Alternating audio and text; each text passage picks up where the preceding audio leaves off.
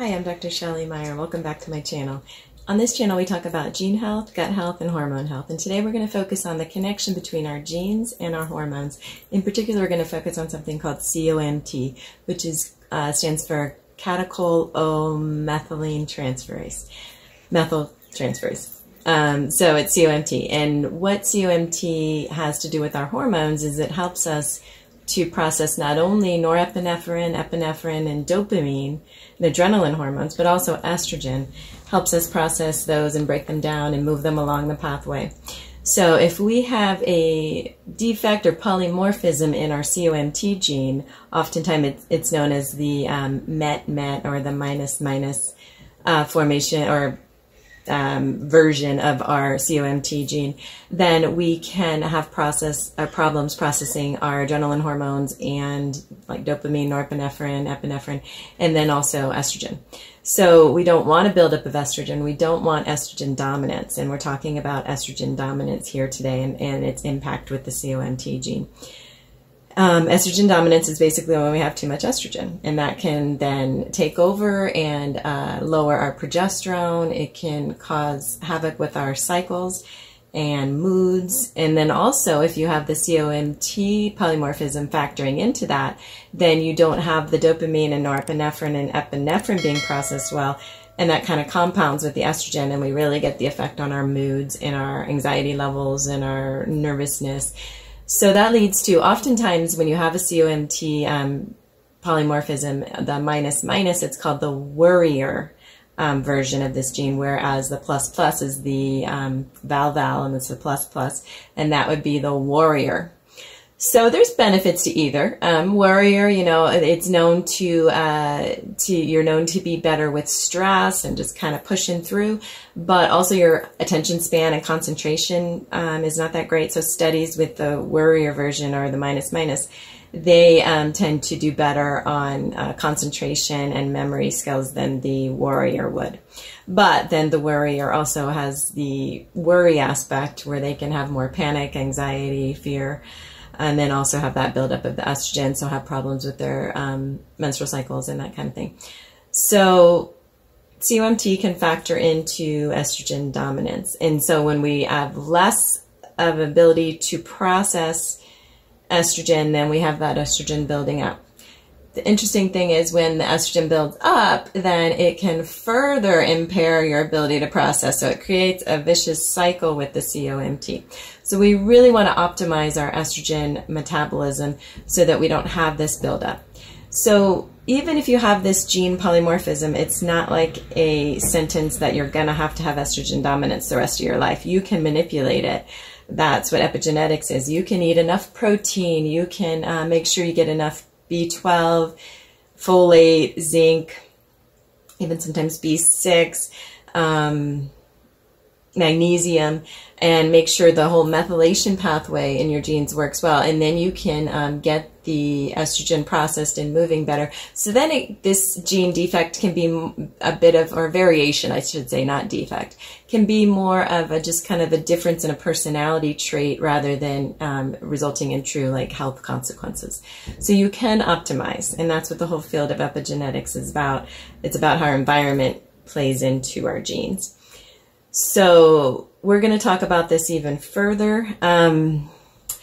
With regards to estrogen, like I said, the more estrogen that builds up, the slower this enzyme goes. So we're going to talk about how we avoid kind of this estrogen dominance phase. We can, or state. We can make sure we get enough of those things I mentioned before, the magnesium, the protein, the B6, B12, zinc, and folate. And then also we can avoid things that are going to further impair our estrogen. And that would be things called xenoestrogens. So these are things that can mimic our estrogen. And in my last video, the first video, where I talked about the natural solutions to thyroid disease, we talked about plastics and how that can impair our thyroid function. And the way that those can do that is they can act like hormones. So there are xenoestrogens in plastics, in things with BPA in them, maybe even in plastics that don't have BPA in them. So we want to avoid drinking out of plastic. So our coffee cups or tea or whatever we might get from Starbucks or any kind of store that has the plastic lid. Let's try to get that out of our system. Try to avoid water bottles that are plastic, you know, hopefully avoid soda in general, but anything, drinking out of plastic, eating off plastic utensils. So when we get also our food at the store, is it stored in plastic? If it is, bring it home, change it into a glass container. Change all your storage food containers into glass containers. And that way we can get some of these xenoestrogens out of our system and therefore avoid any kind of external sources that could contribute to estrogen dominance. We can filter our water like I talked about in the thyroid video. And I'll put a link to that video down below. But the water, the things in our water can, there can be estrogen in our water from medications that are in our water supply, and just from hormones that are given to animals and that kind of thing. So we want to filter our water. Also, some of the other ingredients in water can act like xenoestrogens. So we also want to eat clean food that doesn't have pesticides in it that can alter our hormones, and then avoid animals that have been given hormones, so grass-fed, organic meats if you eat meat. Another way to avoid it is to look into your plastics that your beauty products might come in, but also the ingredients in those products, like parabens. Avoid parabens altogether. Those are going to act like xenoestrogens. Also, we can make sure that we are eating enough folate. We've talked about folate a lot in this video. So you need folate to methylate, and you need to methylate well for this COMT to work well and to process our estrogen. So folate is in leafy greens. Another good vegetable source to eat is brassica vegetables, and those are our cruciferous vegetables, and those have the indole 3-carbinol, which helps us metabolize our estrogen. So that can help things work and move more smoothly too. So that would be broccoli, Brussels sprouts, cauliflower, asparagus.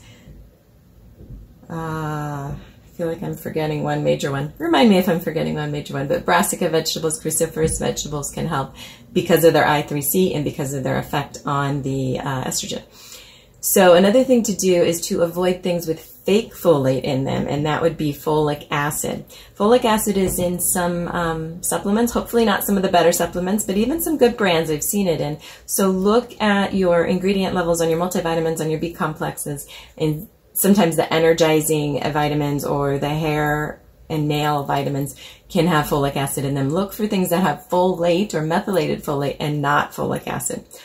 Keep in mind, our government does put folic acid, and it's for a good reason, but they put it in our processed grains. So we want you to avoid processed grains anyway, but those do have folic acid. And folic acid, the reason we're avoiding it is it can stop that methylation pathway, particularly if you have like an MTHFR defect, which we will have another video on. That's another gene defect. So we have a lot of us have MTHFR defects, and then we don't process folic acid well, and then it builds up and it kind of impairs our methylation.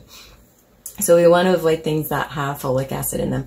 Like I talked about in my microbiome and healthy food video, we want to have a lot more fiber in our diet. The fiber can help us take that estrogen and move it from the liver out in a good bowel movement. We want to have a good bowel movement every day, and the fiber really helps with that.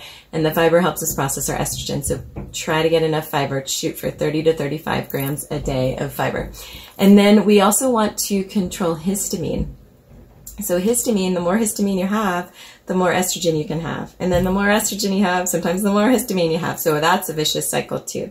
So if you feel like histamine foods like tomatoes, sometimes leftovers, meats, especially leftover meats or lunch meats, or alcohol in the form of like wine or any kind of alcohol badly affects you, you may have an issue with histamine. Also, when our gut bacteria are imbalanced, we can have too much histamine, and that can lead to too much estrogen. So we can talk more about that in another video about histamine and gut health. But just make sure you look at your microbiome, you think about your food triggers, all of that, because believe it or not, that can impair our estrogen. And then we have this problem with estrogen dominance sometimes.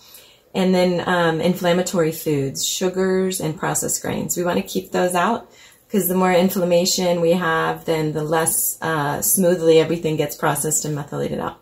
So that's some tips on working on COMT, especially if you've done your gene analysis and you know you have a COMT polymorphism, then you can try to do these tips to avoid estrogen dominance because it makes it worse. And then if you have estrogen dominance, you can work on these tips and maybe potentially look into getting your genes checked.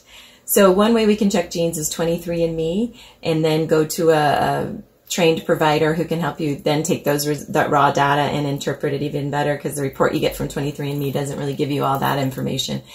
And then you can also use something like, we use Genomic Insight by Diagnostic Solutions Lab, and that's a new test they've come up with that has some great interpretation reports for you, and you can take that to a functional medicine provider who can help work with you on optimizing your diet, maybe even providing some supplements that you might need. One supplement I forgot to mention was SAMe. Sometimes that can be helpful with a COMT enzyme defect, but that gets a little complicated. So if the SAMe for some reason would make things worse, then you want to stop and look at your folate and increase your folate and potentially consider a folate supplement. So seeing a functional medicine provider can help you kind of dig through all this gene stuff, help you dig through the estrogen dominance, and kind of help be a detective for you and individualize your lifestyle to support healthy genes and healthy hormones. So thanks for joining us today. Don't forget to hit the subscribe button and the bell notifications to be notified when we produce more videos, which will be on Thursdays, and that would be where we'll be talking about gut health, gene health, and hormone health. So I'm Dr. Shelley Meyer. I'm a functional medicine doctor and functional medicine physician, family medicine doctor, registered dietitian, and nutritionist, and I will be continuing to talk about gut health, gene health, and hormone health. So please consider joining us in the next video. Thanks.